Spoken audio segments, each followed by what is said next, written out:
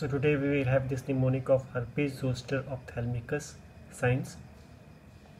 When you hear it, what strikes your mind is zoster. From zoster you get zoo, and from zoo you get this trick. Zoo is really close, enjoy someday.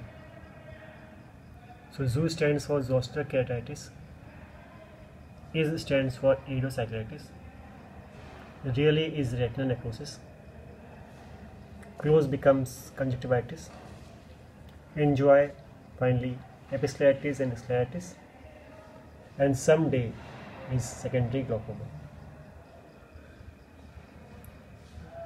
That's science of Herpes Zoster Ophthalmicus complete for you. You can always remember it with the simple mnemonic I've made. Hope you like it.